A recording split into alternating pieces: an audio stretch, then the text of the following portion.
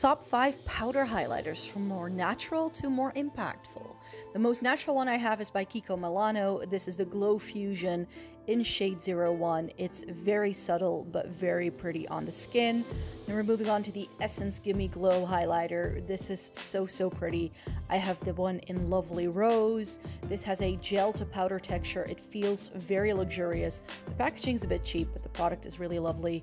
The MAC Extra Dimension in Show Gold is perhaps a bit dark looking in the pan, but it has a beautiful pink cast, and I love it in the summertime.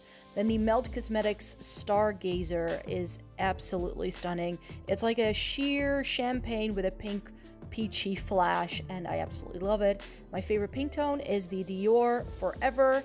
This is in the shade Pink Glow, and it's absolutely stunning. These are the swatches compared, and these are my 5 favorite highlighters.